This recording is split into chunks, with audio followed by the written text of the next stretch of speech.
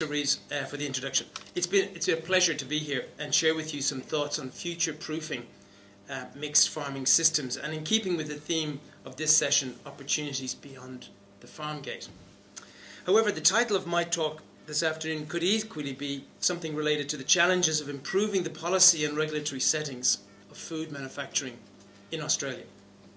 For quite clearly, opportunities beyond the farm gate can only be developed if the sector has the capability and the capacity to provide value-adding capability sufficiently competitively against a range of both domestic and international benchmarks.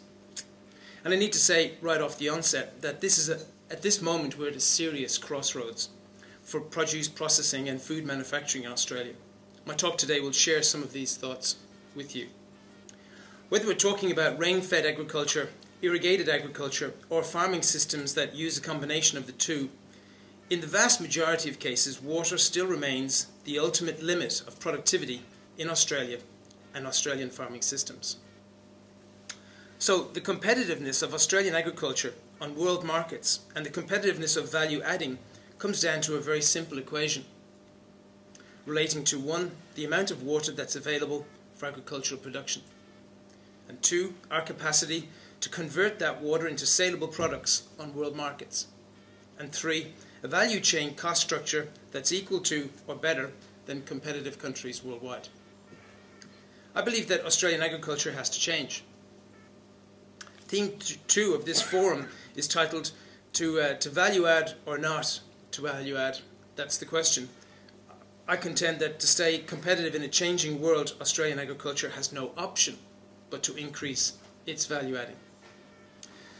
But this must be done in a way that maximizes competitiveness, maximizes opportunity, and maximizes financial return. We've been fortunate in Australia, where agriculture has been able to continue to develop and expand since settlement on the basis that farmers can grow well what they can grow.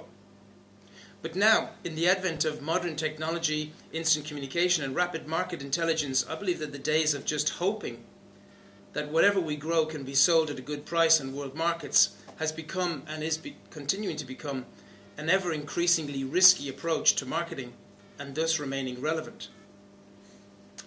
Buyers worldwide are now much more discerning, and they can source product from anywhere instantly and seamlessly to match their requirements.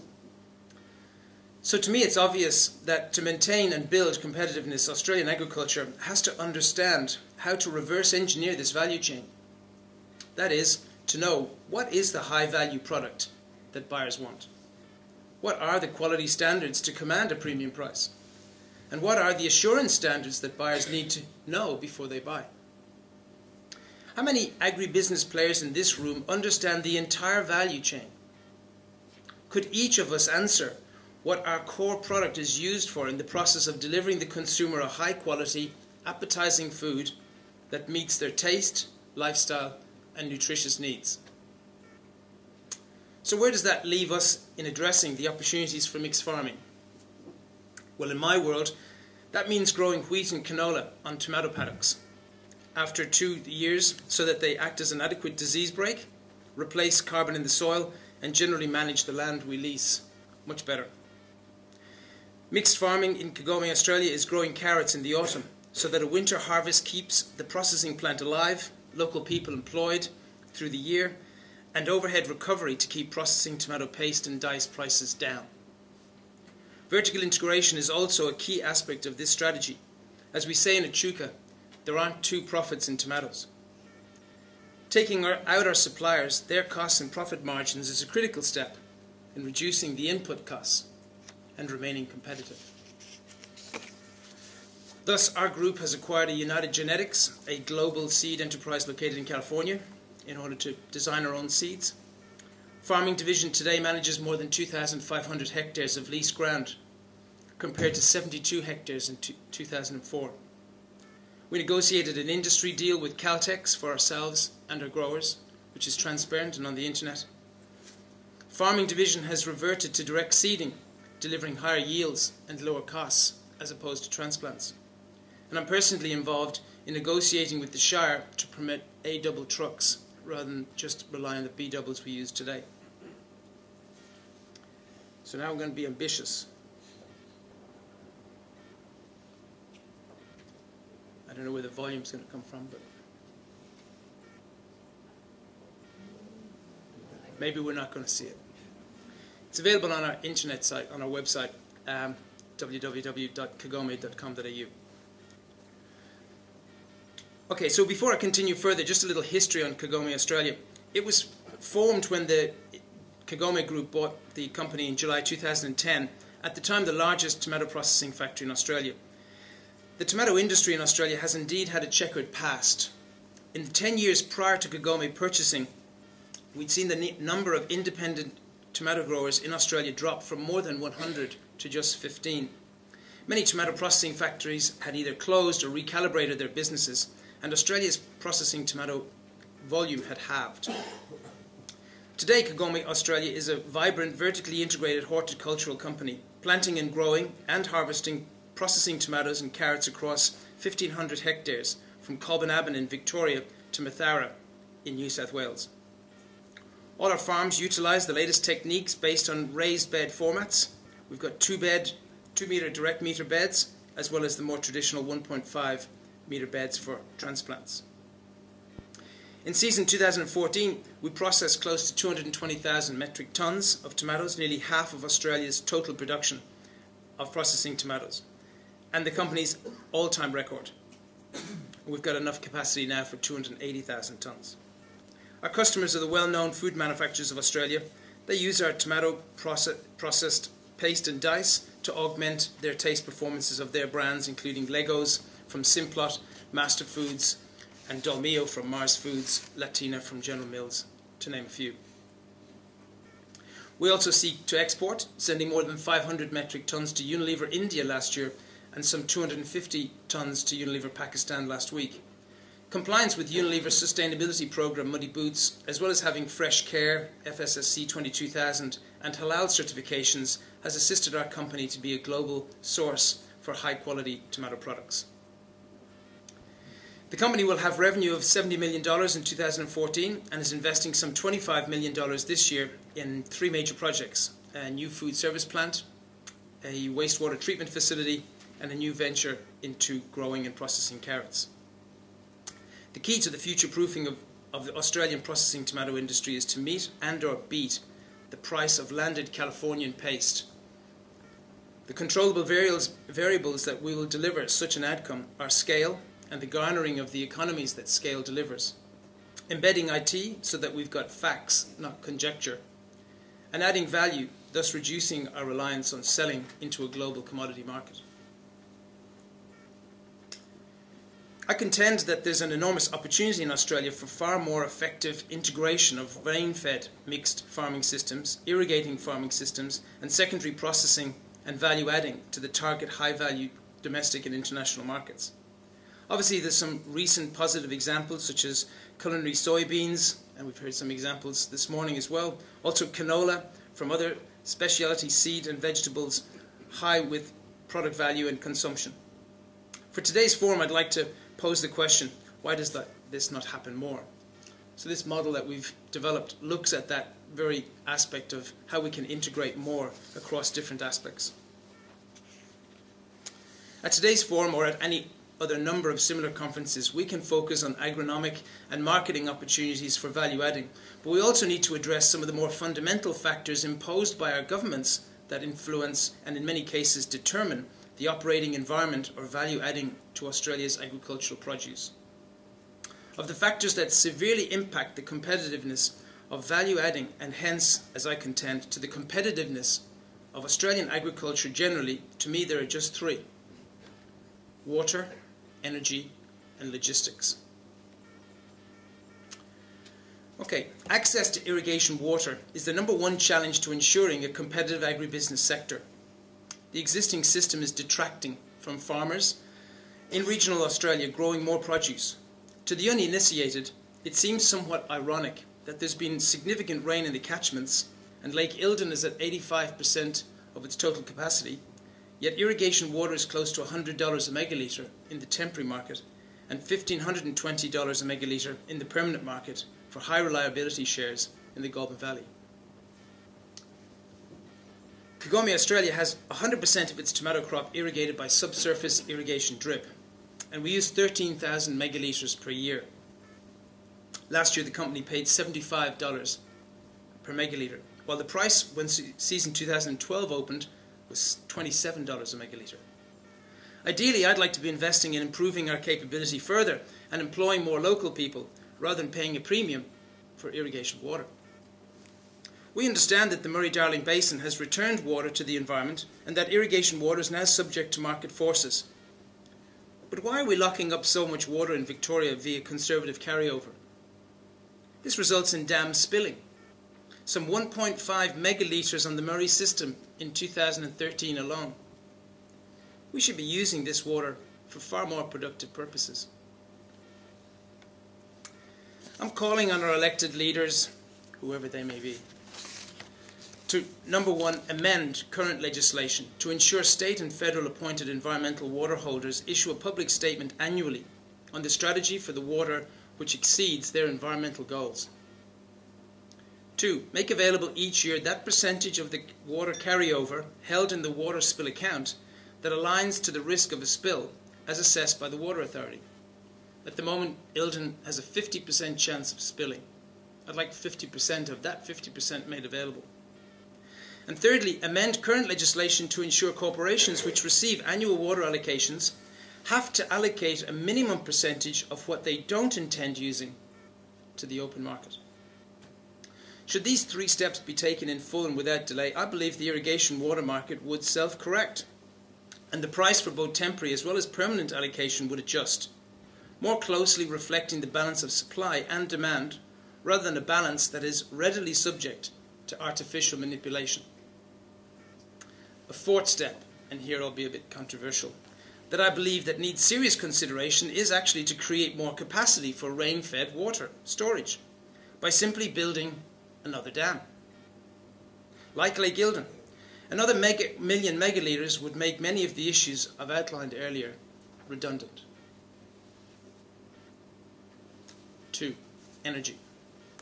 Energy, especially natural gas, is the second challenge to ensuring a competitive agribusiness sector. Australia has always had the twin advantages of substantial deposits of natural resources as well as cheap access to energy. We pay a base price for natural gas today in excess of $5.50 per gigajoule. My contract tells me that I can't tell you the exact number, but believe me, it's over $5.50 a gigajoule. While our competitors in California pay $4 a gigajoule. Additionally to the base price, we are charged peak injection fees, withdrawal tariffs, meter and distribution charges, all of which add to $1.38 per gigajoule. And then add the carbon tax, which was worth $1.24 a gigajoule, representing $400,000 on our bottom line last year. You get to the figure of $8.12 a gigajoule in 2014, compared to 2008, the first full year of production in Echuca, where the price was $3.64. That's over 200% increase in those years for gas alone. Regretfully, I believe that we must now prepare for a base price between $10 and $12 a gigajoule over the next 18 months. If prices continue to rise at such a rate, without the appropriate transition phase, regional Australia may end up with a very worthwhile natural gas pipeline network, but the infrastructure will be empty because few of us will be able to afford to use it. There's no policy mechanism in Australia like California where gas is not to be exported until domestic demand is satisfied first. Thus, our governments have sacrificed any capacity they may have had in assisting food processors using natural gas to maintain international competitiveness. Let's briefly consider electricity. In a number of ways, gas and electricity can be interchangeable for the energy requirements for cooking and dehydration in food processing. But again, there are major policy anomalies in the supply of electricity to industry. Compare the supply of electricity to us and that of Alcoa aluminium smelter in Portland, which is provided with electricity at the price that is linked to the world price of aluminium. The Alcoa plant uses about 10% of the total energy generated in Victoria, and the electricity is delivered and available to Alcoa at $14 a megawatt hour. In contrast, I paid in June $100 a megawatt hour. So, call on our government again and our esteemed leaders to create more natural gas supply opportunities so that second-tier companies can enter the market for exclusive domestic exploration and sale. Introduce a market hub to make pricing more transparent, thus no reservation, no price control, but an open gas market hub. And 3, develop a mechanism for a transition from our current defective marketplace so that there is capability to prepare and withstand the increased costs of international parity. Should these steps be taken in full, I believe the natural gas energy sector will be more transparent and that the price of natural gas would self-correct to reflect the volume, which is substantial, that will be available on the market by 2020. The third point is logistics. Logistics is the third challenge to ensuring a competitive agribusiness sector. All finished goods from our processing plant in Echuca, Moama are shipped by road freight. In 2015, this will be the equivalent of 2,500 20-foot container equivalents, of which 35% are destined to one location, Melbourne Port, for export purposes. Road freight is expensive. For example, it costs $75 to truck 1 metric ton of tomato paste from Echuca to Sydney. A full truck is more than $1,300. Australia's rail infrastructure is well below international standards. Tracks are antiquated, restricting loads, speed, and freight logistics. And there is still a lack of compatibility in rail freight lines and stock between states. There's a minimum, if any, market competition for rail freight in any one region, and little, indeed not any, incentive for owners of track and stock to invest in standardizing freight systems between states. The standard for a train freight in Canada is 10,000 tonnes per train, with a 40-ton axle load weight. In Australia, the standard for train freight is 2,000 tonnes. That's 1/5 per train, with a 16-ton axle load weight. The highway cost of diesel at the moment in California, for those who've been over there recently, is $1.05 Australian per litre. Of course, in Australia, it's 1.63 right now. That's 55% more than our Californian competitors, and our distances are substantially longer. Let's take fuel tax credit. Fuel tax credit rates for the taxable liquid fuels, diesel and petrol, for heavy vehicles travelling on any public road in Australia are 12 cents a litre, independent of distance travelled and proximity to city centres. The fuel tax credit rate for agriculture operations in the paddock is 3 times that amount at 38 cents per litre. Kagome, Australia cannot claim this higher tax fuel credit rate for transport of tomatoes within the same agricultural value chain from the paddock to the processing plant because there are sections of public road between the paddocks and the facility. Integral to efficiency of logistics is consistency of regulation between states. We source tomatoes from both northern Victoria and southern New South Wales. We've got different locations to manage the weather and production risk. Our factory is only 5 kilometres from the Victorian New South Wales border. And B-double trucks are allowed on both the roads of Victoria and New South Wales, but A-double trucks are only allowed in New South Wales. If we were to have A-double trucks next season, we'd reduce our truck journeys from 6,000 to 4,600 in one season. So, I call on our elected officials to create a faster and efficient freight rail option for agribusinesses in regional Australia currently serviced by passenger rail services. Introduce an appropriate fuel tax credit rate for agricultural produce from the field to processing plant or sales market or distribution centre. And develop a standard certification across all states for A-double vehicles so that standards are transparent and common. Should these 3 steps be taken in full without delay, I believe the costs of logistics would decrease significantly, reducing the tyranny of distance between farm and customer, making Australian agribusinesses more competitive. So in summary, today I've made comment on 3 of the government's policy settings that clearly have a severe and negative impact on the international competitiveness of Australian agribusinesses located in regional Australia. I've commented on the government policy settings relating to transparent irrigation management, competitive energy pricing, and logistics infrastructure.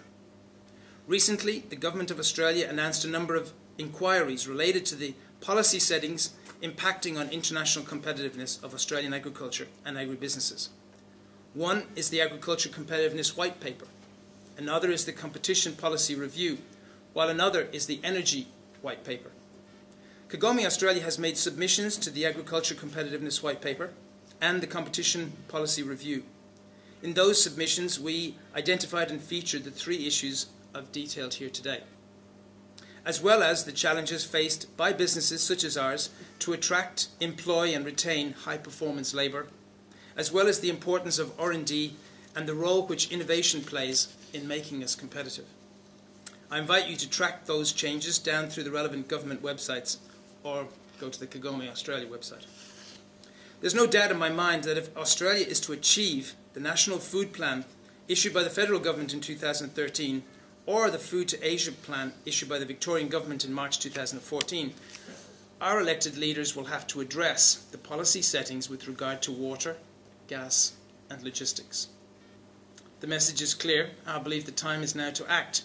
Quite simply, agribusinesses, food processing and manufacture, as well as value adding, will not survive the global marketplace if the current policy settings impeding our competitiveness continue. I thank you for your attention.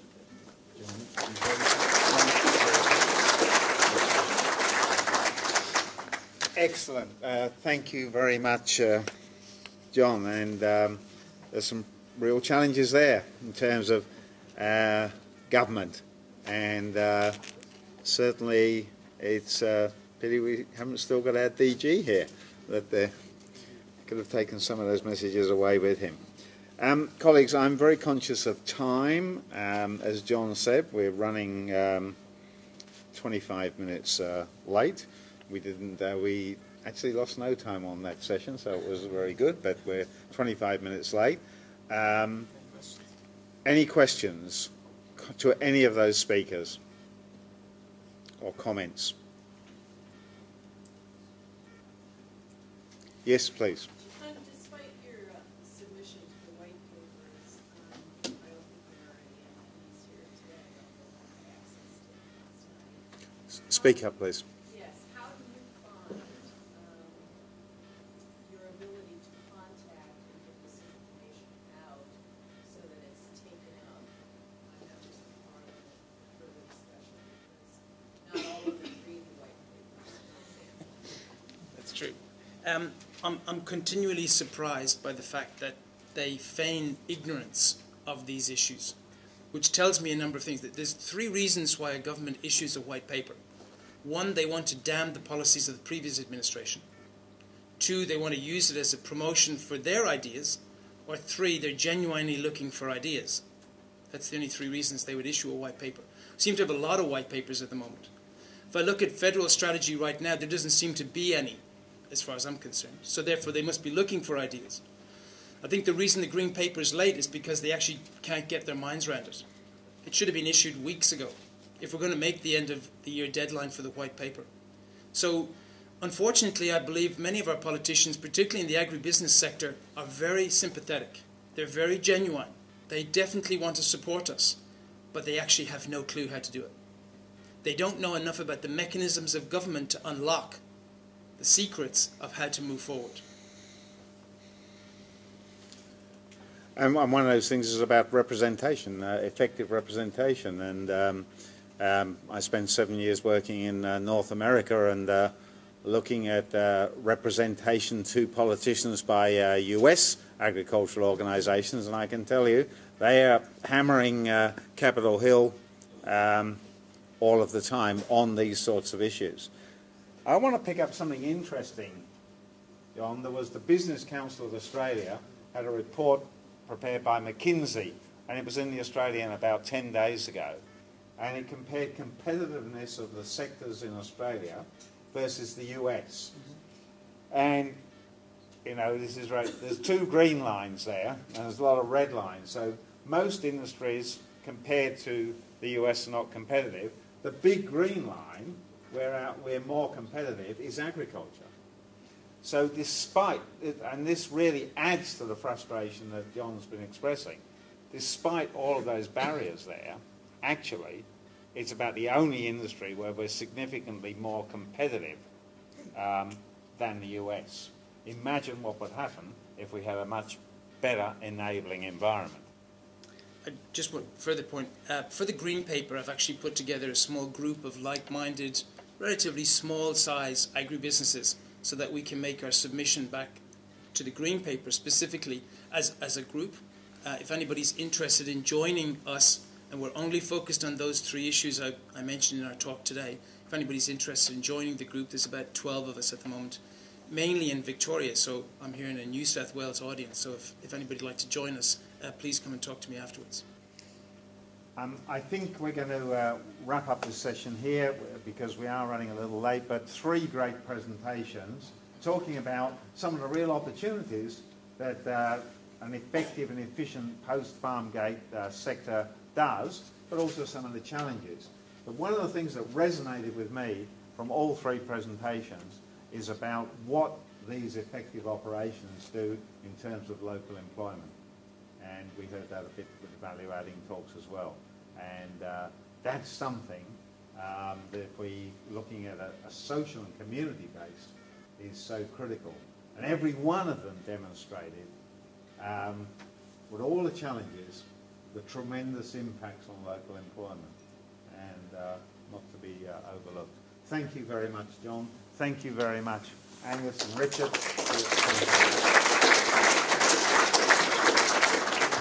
I'm going to hand back now to Lucinda.